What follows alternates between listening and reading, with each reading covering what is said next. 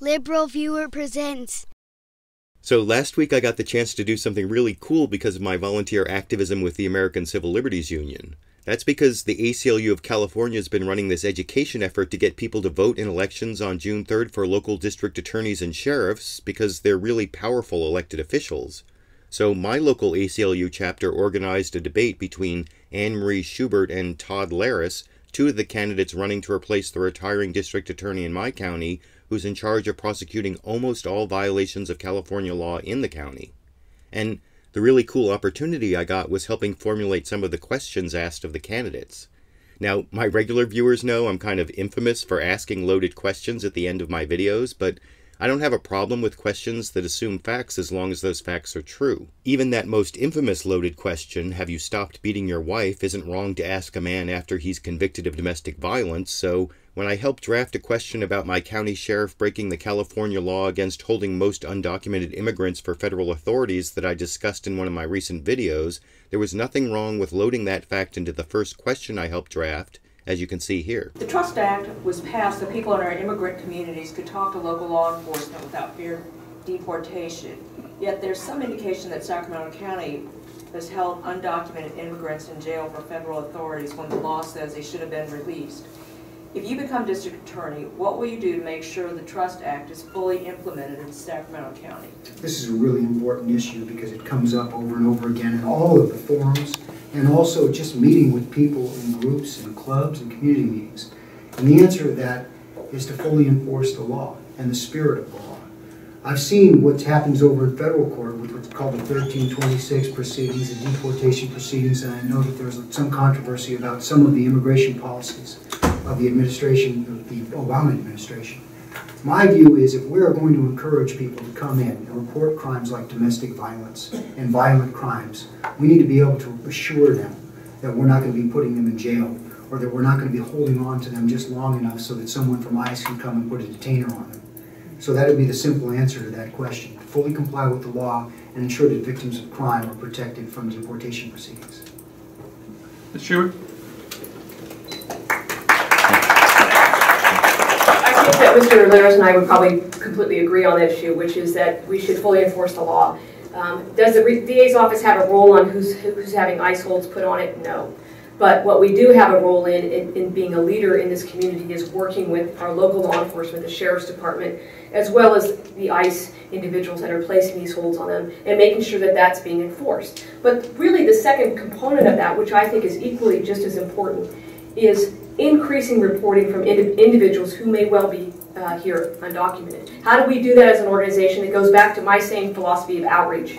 Okay? We have a U-Visa process that protects individuals from deportation if they're the victims or witnesses of certain types of crimes. We need to do more as a DA's office, and that is to go out to places like my sister's house or go out to La Familia so that we can educate individuals. We want you to report. We know that domestic violence is underreported. We know that human trafficking is underreported. We want those reports. We want to hold those people accountable, whether it's the pimps, the human traffickers, whether it's the individuals that are committing family violence, because that's good for our community, that's good for them individually, and it's good for us as a whole. So thank you for that. It was nice to see both candidates agree on the importance of local law enforcement building trust with immigrant communities without fear of deportation, but the candidates disagreed a lot more on the second question I helped draft, this one on the big topic of incarceration versus rehabilitation, and specifically California's AB 109 realignment law that I've discussed in previous videos that's supposed to keep less serious felony offenders in county programs or county jails instead of state prisons. Now, because my county spent most of its realignment money on jails instead of rehabilitation programs, I helped load those facts into my second loaded question of the debate you can see here. The AB 109 realignment law encourages counties to invest in community-based alternatives to incarceration over more jail construction and custody-based solutions.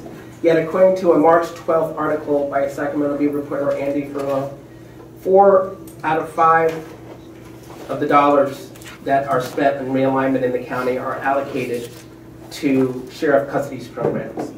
As district attorney and one of the 7 members of the Community Corrections Partnership Executive Committee that plans realignment spending, do you support the current allocation of realignment dollars? How would you choose between more jails and the evidence-based rehabilitation programs that help people and improve our community? Great question, Mr. White.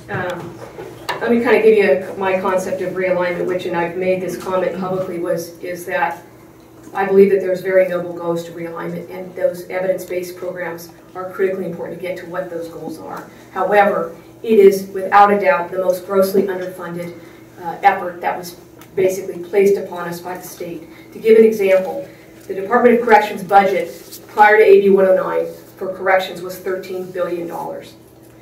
Since AB 109 came in, the Department of Corrections budget has gone down to $9 billion. So they've reduced the state budget by $4 billion. There has only been $1 billion given to the state, to the counties, for the full enforcement of AB 109. And so with that, as the next district attorney, you have to make decisions on how are we going to balance the needs of public safety. We have individuals that are in our jail that, quite frankly, are not low-level offenders, but they are defined, quote-unquote, because the legislature says that. For instance, we have an individual that may well be there that has 2 kilos of cocaine armed with a machine gun that they've defined as being low-level and is now going to be housed locally. So we have to balance those needs. Will I work together with Community Corrections Partnership? Absolutely. But I think a lot of it also has to be with following the recommendation of the Stanford study, which just came out in November, which is cap those jail sentences at 3 years, look at the person's past criminal history when they're deciding if they really are low level. And if we can look at those and reduce those numbers in our county jail facilities, we're going to free up the money to get to those noble goals, which I do believe in, and I believe is critically important to get to those rehabilitation services. So thank you for that. Mr. Leras?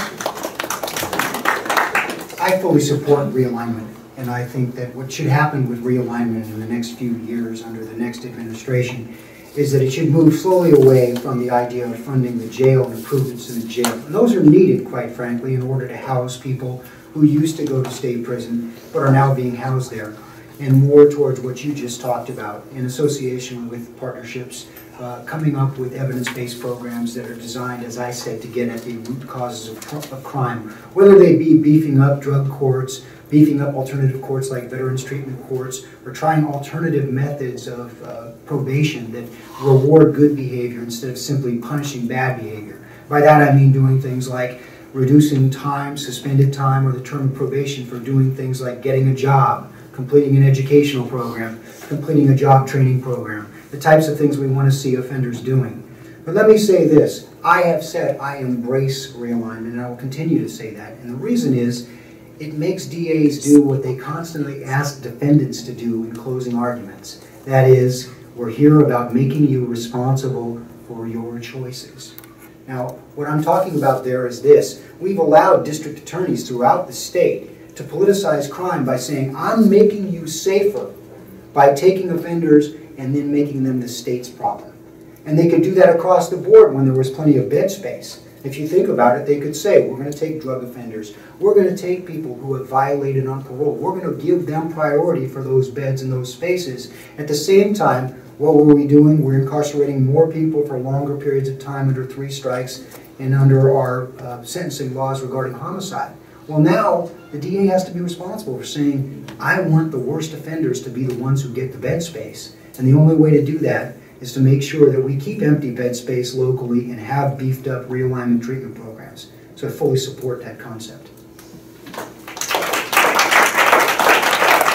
1 minute of rebuttal, Ms. Schubert. Yes, I'm going to give you a couple examples why I don't support realignment fully or fully embrace it, contrary to Mr. Leras. One, under California's realignment law, Penal Code Section 181, which is slavery, is considered a low-level offense. If you have 2 kilos of cocaine armed with a machine gun, it is considered a low-level offense under California law. That same offense under federal law can get you 40 years in federal prison. So supplying methamphetamine armed with a machine gun is considered low-level in Sacramento, or in California, I should say. But if you illegally sell horse meat in the state of California, you're considered a violent offender who should now go to straight prison. Straight to prison. Do I disagree with that? I think, yes, those are the types of things. I do not believe that paroled sex offenders should be supervised locally. We, on a local level, see them housed, or I should say, are constantly ripping off their ankle bracelets. I consider that dangerous for the public. And I think it's dangerous as a parent and as well as a prosecutor. I agree with Mr. Leras. We need to save the bed space for the violent offenders. But there are certain ones that need to go to prison, and we need to redefine what the legislature has done. Thank you. So what do you think? Was it fair to ask the candidates those loaded questions, given that the questions were loaded with accurate facts? And about the responses, did you prefer the answers of Anne-Marie Schubert or Todd Leras? I YouTube, you decide.